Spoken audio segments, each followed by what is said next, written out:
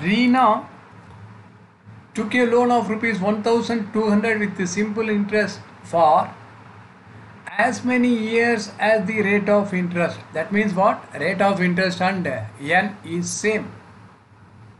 If she paid 432 as interest at the end of the loan period, what was the rate of interest?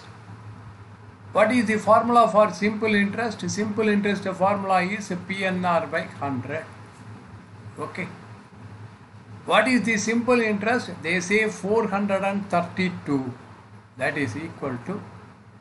What is the principal? Principal is 1200. N and R are same. So you put N itself by 100. Okay. 100 if you cut it, you will get it. Then 12. 3 12s are 36. 72. 6 12s. That is N square is equal to 36. N is equal to 6. N is 6 means what is the rate of interest? A rate of interest is also 6. What is the answer? Answer is 6%.